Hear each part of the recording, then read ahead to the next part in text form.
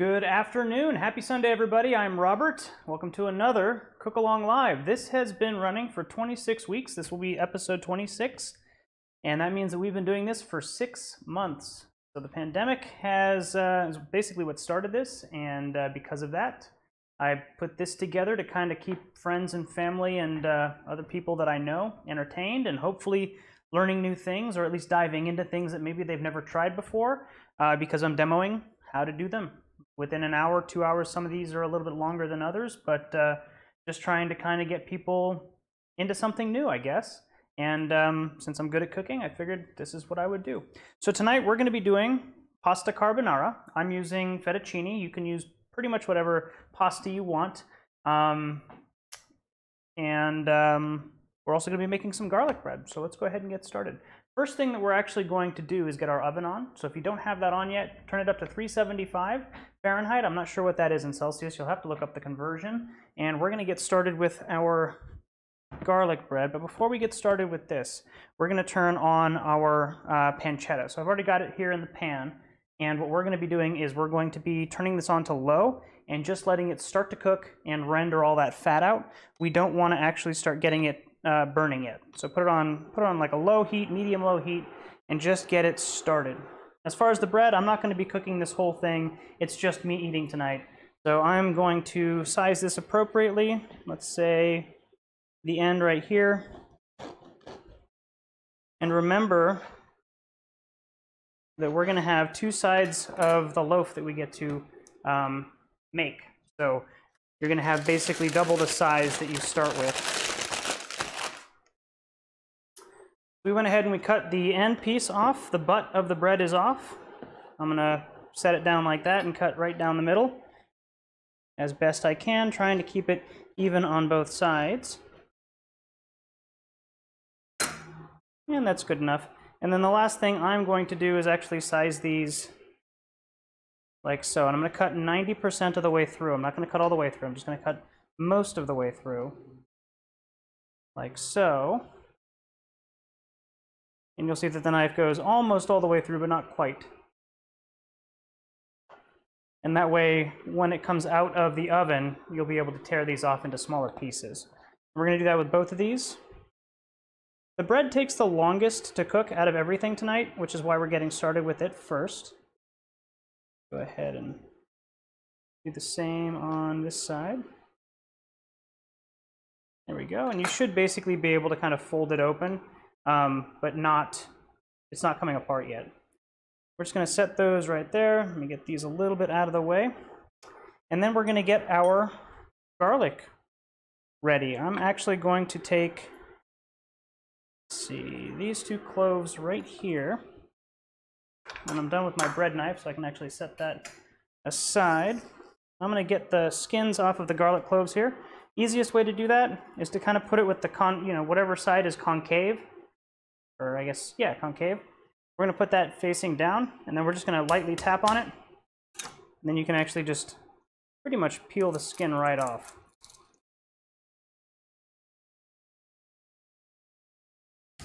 You don't want to smash it. You don't want to, like, obliterate it. But just giving it a nice little tap will actually loosen the skin from around the clove, and then you can pretty much just peel it right off. How's everybody's week been going? You guys had a good one? Mine's been pretty busy. We've got a real estate convention thing coming up next week, and being one of the tech trainers for my company, I'm going to be pretty busy with some of the new features that we're announcing. So I'm going to have a lot going on next week, and this week was busy getting ready for that. So what we're going to do is we're actually going to use our microplane grater to get our garlic nice and fine, and just mince it right into the butter. Careful with your grater. Mine's a little bit older, so it's not as sharp as it used to be, so I can run my fingers kind of on top of it. But if you have a brand new one or a newer one, just make sure you're not grating your finger into the butter. Never a good look. All right, there we go. And then I'm going to just make sure that I get everything off from this side as well, or as much of it as I can anyway. There we go. And I'm gonna go give this a quick rinse. And I'll be right back. And we're basically just gonna mash this with the butter. Hopefully you left the butter out so that it's nice and soft and easy to mix. If not, you could probably toss it in the microwave for about 10 or 15 seconds on like the defroster setting. It usually works out better if you're just able to leave it out for an hour or so before you get started. It tends to stay solid even though it gets super soft.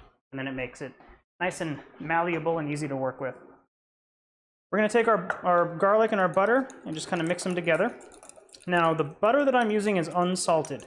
So I'm actually going to add a pinch of salt to the butter and just kind of season it myself. I'm also going to add a little bit of pepper. There we go.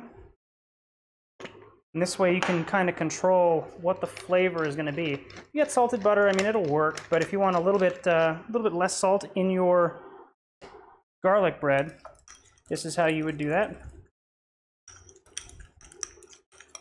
And get that nice and mixed up.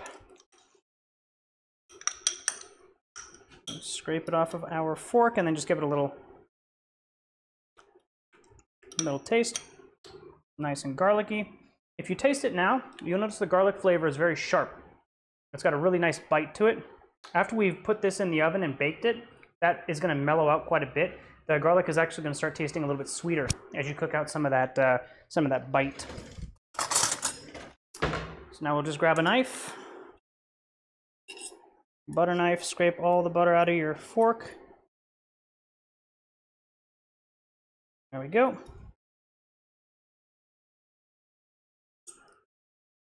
I'll just set him aside. Now we'll just spread this, and again, this being softened butter, kind of at room temperature, it's going to spread super, super easy. And you want a nice thin layer of this. You don't want to make it too thick. That'll actually make your garlic bread a little bit more soggy than you probably would want. But again, it's your garlic bread, so you can do whatever you really want. If you want a nice, light, toasty, garlicky flavor on the top, just a nice, even spread will work nicely. And you'll notice that as you're spreading it over this little crease here, this garlic is actually going to, or the butter is going to melt and kind of seep into there and give you a little bit of a bonus down the edges. Let's go ahead and do the same thing with this guy over here, and then we're going to toss this into the oven.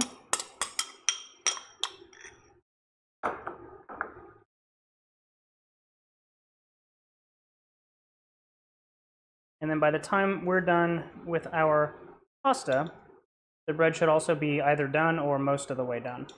Hey! Good save, good save. Go ahead and get a nice light coating there, and then put a little bit more on the edge on this one. Awesome. I'll set that over here as well. Now I'm going to put these on, I have a little cookie sheet, and then I am going to put them elevated, because what that'll do is it'll actually make the entire bread nice and crispy, and anything that drips off as far as butter is concerned isn't going to make the bottom of the bread soggy. It'll just drip off, essentially.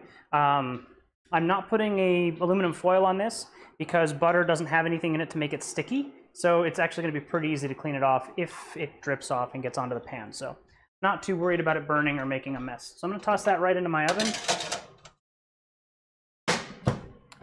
and let that go. That'll be going for about 15 minutes. I got butter on my apron, I got butter on my cutting board. Let's go ahead and take a second to kind of clean some of this off. But that's why we wear an apron. All right, put you there. This I am done with. I'm gonna go ahead and turn my pancetta up just a bit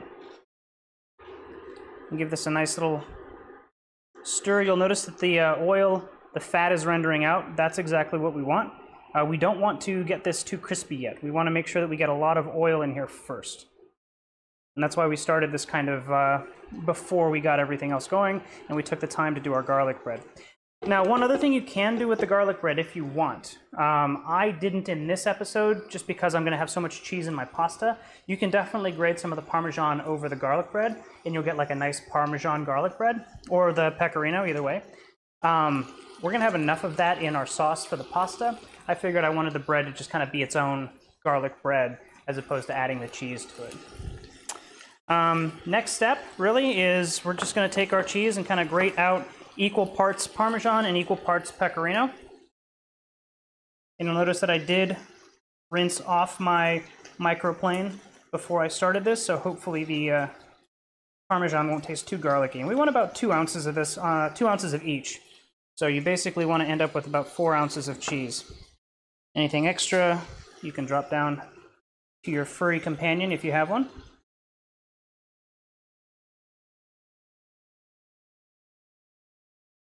And if you remember the last cook-along that we did pasta in, I think it was episode 2 or 3, it was one of the earlier ones.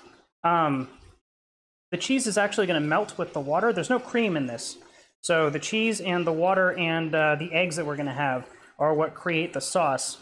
No cream. Now I'm going to do something with mine today that I've heard gets a bad rap among people who like traditional carbonara. I'm actually going to add a little bit of garlic to my sauce here. I guess that's not traditional. So if you want to keep it super, super traditional, don't add any garlic. I happen to like the flavor of garlic, and I think traditions can sometimes get people into trouble, get human beings into trouble. We put so much emphasis on not changing and not improving that sometimes some pretty bad old things tend to carry forward. I like the flavor of garlic, and I think that it actually enhances the overall yumminess of this dish. So I'm going to go ahead and add garlic. If you don't want to, don't. It's your choice. I'm not cooking your food. Totally up to you. Now, if you have both of these cheeses, if you have both Pecorino and Parmesan, go ahead and like cut off a little taster of each one and give it a try. You'll notice that the Pecorino is a lot more salty. It's almost got like a very, I don't want to say sharp too many times because I already used it to describe the garlic, but it's got a sharper, salty flavor. And it's not so much nutty. It's just got that really, really salty kind of yumminess. The Parmesan has a much more nutty flavor. And I don't know very much about how they make the cheeses. I mean, I know they put them in the wheel and they age them, but I'm not sure why one is nutty. It might have something to do with the bacteria that ferment them, but again, I'm not a cheese expert. I just know how to use them, not necessarily how to make them.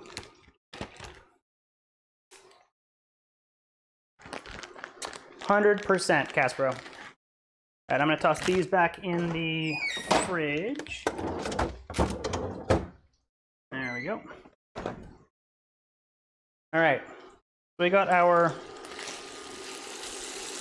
pancetta here, rendering out nicely. I'm still going to keep this going at about a medium-low heat. You want it to be sizzling, but again, you don't want it to be getting too dark yet. You want to be rendering out most of the fat. We'll let that just kind of keep going. And now I'm going to get started with my drink because my kitchen is starting to get warm. I'm here in the beautiful state of California where we have not seen the sun in about a week and a half due to the fires. So that's a lot of fun. I was actually considering doing fried rice tonight because that's kind of all the rage on the internet right now. The problem is, in order to do like a real good fried rice, you need a lot of heat. And I was going to do it outside of my barbecue, get a bunch of coals for a wok, and really kind of like ramp up the experience. I didn't really want to go out and cook on hot coals in, you know, air quality index of 700. I think it's like 300 over where we're at right now. Yeah, doesn't really sound like something that made a lot of sense. So I switched it up a bit, decided that carbonara might work a little bit better. Cool. So I want right now to grab a little bowl. Let's use one of these guys.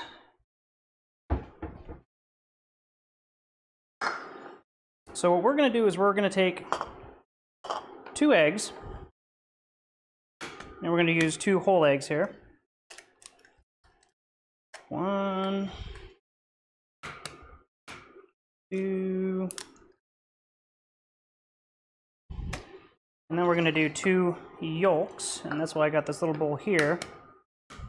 Now the best way to do a yolk is to do it between your fingers, like so, and just let the albumin or the white kind of strain through your fingers and roll the yolk back and forth before you move it back into wherever you're putting it. But you can also use the eggshell if you want. So when you kind of crack it open, crack it in half like this, let the white kind of roll out, and then roll the yolk between the 2 halves of the shell. Be gentle with it so you don't split it. So those are kind of 2 ways you can get just the yolk if a recipe calls for that. I like using my fingers. It's easy enough to wash your hands after you're done. And then this I'm going to save for breakfast. And I didn't set up the sink cam tonight, so give me a sec to wash my hands and get back over here. And now my towel has, you just flip it around so I don't butter my hands. Don't want anybody to call me Butterfingers. All right, we're gonna go ahead and just give this another stir. The oil has, and the fat has kind of rendered out, so this is great, looking awesome. What I'm gonna do now is just kind of kick up the heat a little bit, so back up to medium high. And then on this, I'm just going to go ahead and reuse my fork. It's got a little bit of butter and garlic on it, but it's all good. We're not making traditional carbonara today. We're just gonna go ahead and just spin your fork in a circle like this. And that's basically how you beat the eggs together. And just slowly speed up until you get the hang of it. Eventually you'll be able to go real quick. I really haven't gone outside very much, Jesse. It's been super hot here. So I've been staying mostly inside. And now my pancetta is starting to kind of spit at me, so I'm just going to kind of give it a stir. And how do I not have 100 viewers per Twitch? I appreciate that, Caspero. I don't promote myself enough. I just kind of do these. I'm very bad at doing the calls to action. It's not natural for me to say, hey, if you like the content, hit the thumbs up button. If you really want to see more of this, subscribe to the channel. Like, I'm not good at that. So I rarely ever say it. I'm going to assume that's probably why I don't have many more viewers. But I don't know, man. You know, if you want to share my content and you know people who are interested in cooking and aviation, I'm not going to say not to share my content. And I'll actually put in a little bit of a focused effort to kind of try and get better at being purposeful about the calls to action. And now my pancetta is jumping out of my pan, so I'm going to turn down the heat. I'm going to do like a medium high. All right, so we got our eggs beaten. We're going to add all this cheese into the eggs and give it another stir. We're also going to add a pretty healthy dose of pepper. And this looks like a ton of cheese, I know. I'm not the one who invented this dish. We're just going to get that stirred in with the yolk. And you'll notice that it is going to kind of, almost like when you wilt down spinach, this is going to very quickly kind of absorb into the egg.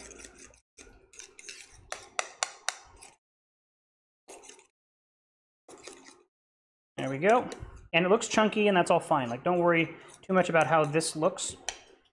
And this is starting to get pretty crispy, so I'm actually going to turn it back down to medium and try to stop it cooking so it doesn't blacken on me, because you don't want it to blacken. But the nice crispy bacon bits, now that we've rendered out all of the fat, is perfect. We're going to add some garlic to this. Like I said, if you want to make this more traditional, don't add any garlic, but I am going to add a little bit of garlic just because I like the flavor. And we want a pretty healthy amount of pepper in our eggs.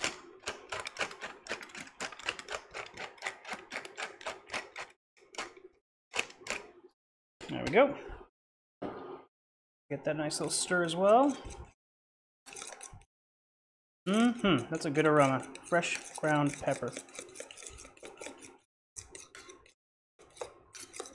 All right, there we are. This has stopped cooking, but it is still kind of sizzling away, which is perfect. I'm gonna go check my garlic bread real quick, see how that's doing. And while I'm over there, I've got a salted pot of boiling water going over there. We're gonna go ahead and put our pasta into the water. Now, you want to salt your water, and you want it to be salty. You don't want it to be salty to the point where you don't, like if you take a taste of it, you don't want to sit there and go, ooh, salty. But you do want it to have a good flavor. The reason being, this pasta, fresh pasta, or even the dried pasta, has no flavor. It's really bland. It's just wheat, flour of some sort, semolina or 00 flour or whatever whoever made it out of. You want to season it, because otherwise the sauce is going to be super tasty, but every time you take a bite of pasta, the amount of salt and the amount of flavoring that's in there is going to be dulled down by the fact that this has no flavor. So you want to kind of get them both nice and well seasoned. So you want to salt your boiling water, whatever you're making your pasta with, to the point where you can sip it and notice that it has a salty flavor and it's pleasant. It's not like some people say salty is the sea. You don't want it that salty. You do want it to have a nice amount of salt, though. Does that make sense? Hopefully. All right, so I'm going to toss this into the water. I'm going to give it about 3 minutes in here.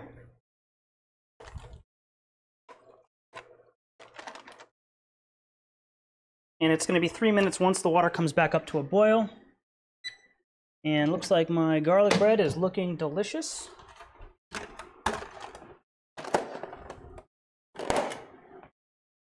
And here we go. So since the pasta is not going to take very long, now is when I'm going to go ahead and crush my garlic and put it into the pan. Get that out of the way. We'll get our garlic here. We're going to do the same thing, just kind of lightly tap on it so that we can peel the skin off.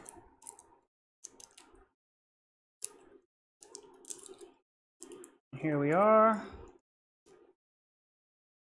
Sometimes it doesn't come off as easily as others, but it still should come off easier than if you didn't give it a little love tap to begin with. And we're going to do the same thing as we did with our garlic. We're just going to grate it right into the pan. And what that's going to do is it's going to create almost, it's going to melt into the oil and melt into the pasta and give it a nice subtle garlicky flavor.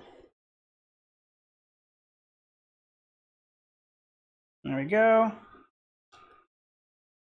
Go ahead and use our little knife here and scoop that in.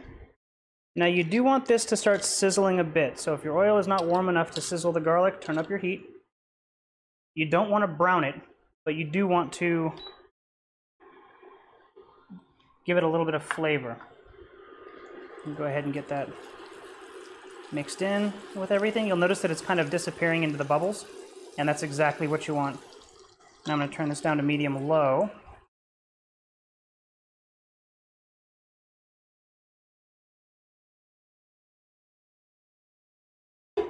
Awesome, awesome. Let's go grab our noodles and see what they look like. What do I want? I want this.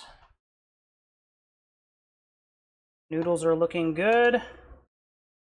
Sorry, I don't have the sync cam set up, but these guys are going to be done in another minute.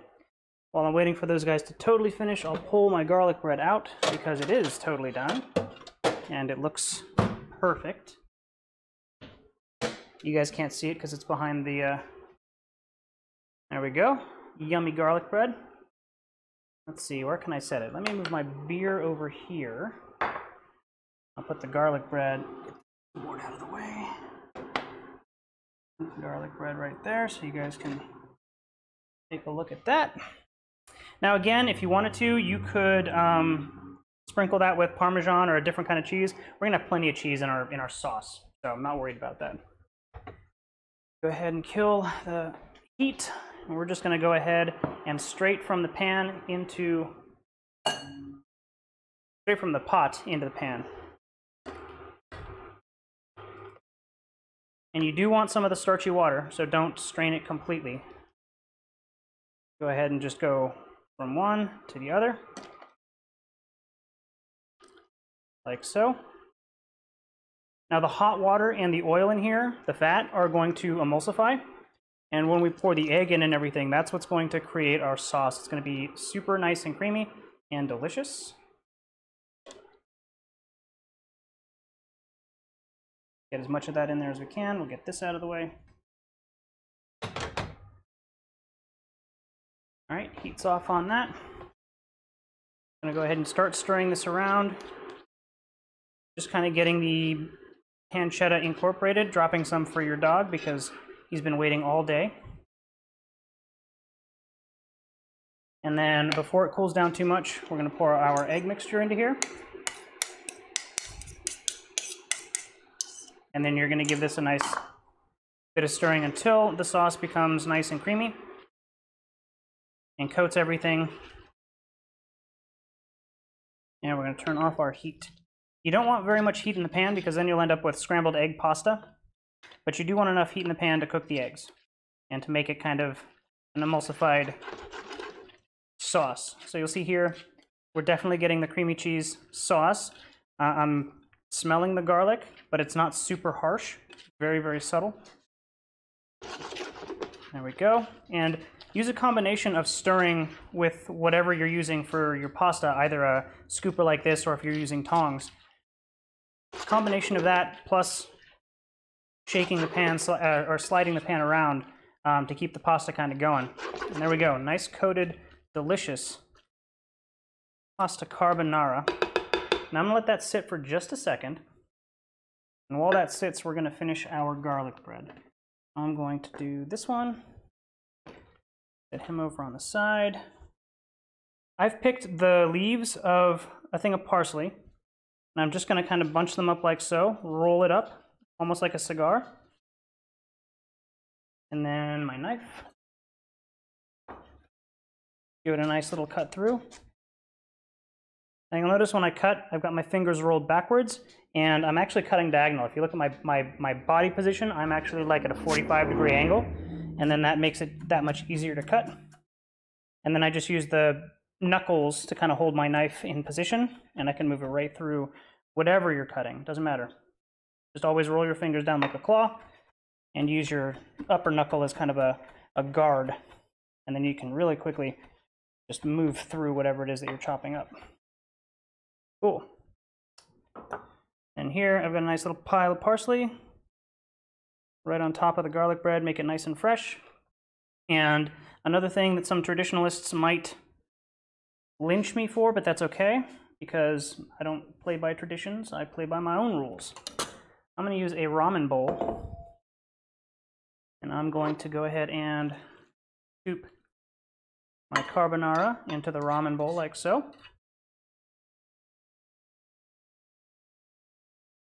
Make it look good. Nice creamy, yummy sauce. No scrambled eggs.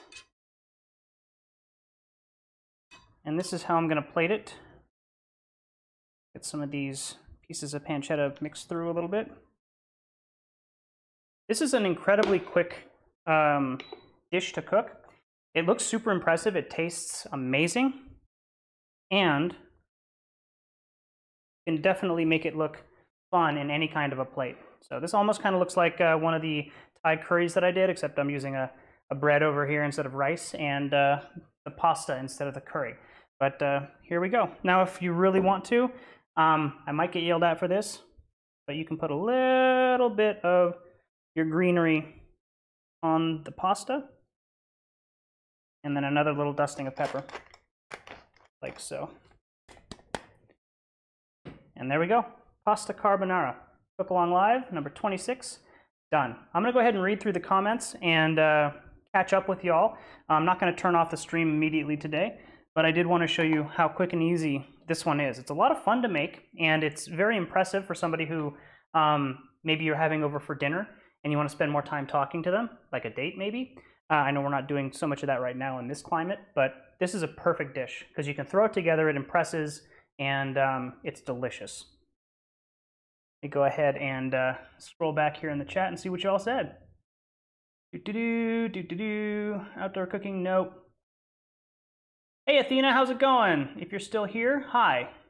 Trying to come up with names for my channel, the Complying and Cooking. Well, I'm planning on, once we're able to kind of go out, doing almost like a diners, drive-ins and dives, where I go fly to the restaurants at various airports and do kind of a Guy Fieri thing and go taste the food and kind of talk about it.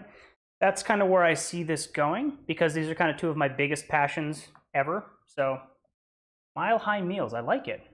Simmering Simulators. Yeah, that's also a good one, for sure. Thank you, Robin. A lot of black pepper, 100%. Deep fried. I love that. That's awesome.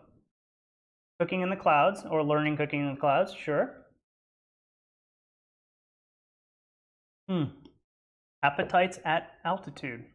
These are all really good suggestions. I'm actually going to come over and write some of these down. Culinary cockpit. Thank you, Athena. Thank you, Annika. Yes, it's not super, like, I'm right in the middle. There's a bunch of stuff going on up kind of in northern California. We're the Bay Area right here. And then there's a bunch of stuff happening right below us in like the Fremont kind of South Bay area. And then all of Southern California. So this whole state is on fire. And this is about a month or two ahead of like the usual fire season. So we're getting an early start. Hopefully it just starts and ends and we don't have our normal fire season. But yeah, it's not ideal at the moment. Dinners and dive bombs. Ooh, good one.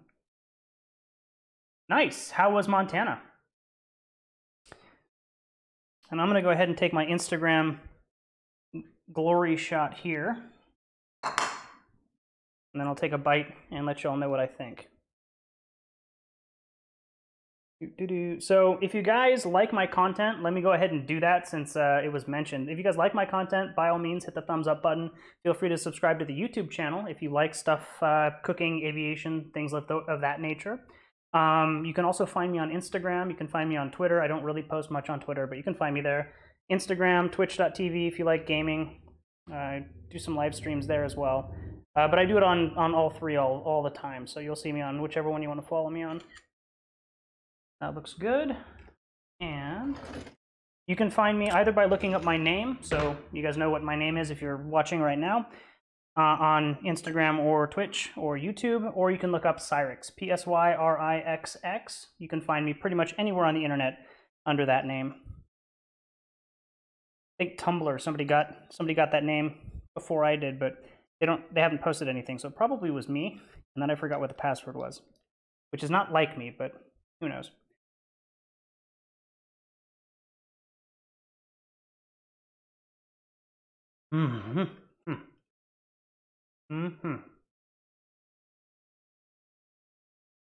That is delicious pasta. That is really good. The sauce is nice and creamy, coating the mouth. Definitely got that salt from the Pecorino. Maybe a little bit too much salt, but that's probably going to be from a little bit too much Pecorino. But, you know, I think that's how this is supposed to be enjoyed. And the pancetta is also pretty salty.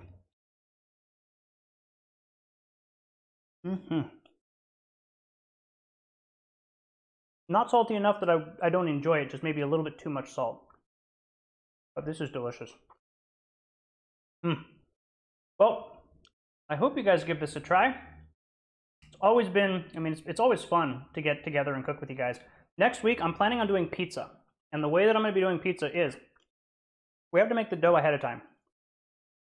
So I think what I'm going to do is maybe Friday night, put together a pre-made video for dough, and then post it on YouTube and Facebook, and I guess I can't post it on Twitch, so maybe I'll live stream what I'm doing on Twitch, and then post it to the other two places in kind of an edited down format, maybe, I don't know.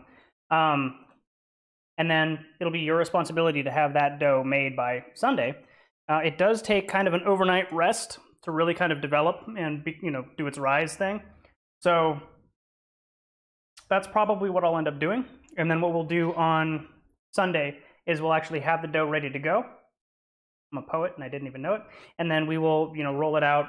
We'll make our sauce. We'll roll out the dough and we'll set our pizzas up and get them cooking. That's going to take a oven that goes really high.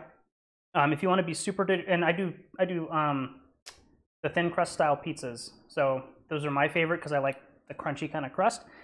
You basically want to get your oven as hot as you can get it. So if it goes up to 550 Fahrenheit, I'm not sure what that is in Celsius, but I'm pretty sure it's warm. You really want it to get hot. And if you have a pizza stone or something like that, all the better. If not, you can still make it. It'll still taste great. It just won't be as crispy or crunchy or cook as fast, because traditional pizza is supposed to just go like that and be done. But we're going to try that, because for Thanksgiving, I really do want to do maybe an all-day kind of cook-along. And eventually I want to do kind of like longer form cook-along lives. And I want to try and do some testing about logistics on how to make that possible. Because, for example, some things like the pizza crust, pizza takes about a day to make as far as the dough is concerned. But I don't want to keep a stream on for a day. I don't think anybody would be interested in that. But maybe putting together kind of the prerequisites in a produced video and then doing the actual cook-along live with those ingredients that you've made may be a great way to kind of make that work. So I hope you guys all have an excellent Sunday afternoon. I do hope you give this a try. Follow me on Instagram. Tag me if you guys make this and post it on your feed. I would love to see what you guys are able to do. On Facebook, my name, just look me up by my name. Send me a friend request. Also send me a message and just say, hey, you know, love the cook-alongs or something like that, because I don't friend people that I don't know, or I don't know where you're coming from, because I get a lot of spammers. So anyway, hope you guys have a great Sunday night, and we'll see you next week, hopefully for pizza. Have a good one, everybody. Bye.